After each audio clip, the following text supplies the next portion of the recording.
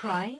Don't tell me it's over another Bollywood film, but this one's really cute. A father's last dying wish for his daughter is to get married. Obviously. Her previous fiancé passed away, and her marriage is now arranged with this former student of the father's who is a very shy, nerdy guy, and she has no chemistry with him whatsoever. Now I know why you're crying. No, it gets better. This now married woman who is restless being reduced to a housewife to a husband she doesn't even like finally finds solace in joining a local dance class. Meanwhile, the husband knows she doesn't like him and finds out about her new pursuits and decides to change his appearance and become her new dance partner.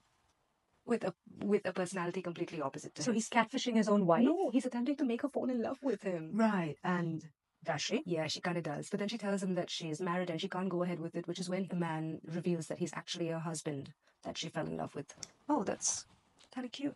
But how drastically does he change his appearance? He shaved his mustache And took off his glasses, and she doesn't recognize her own husband. Well, Clark Kent can do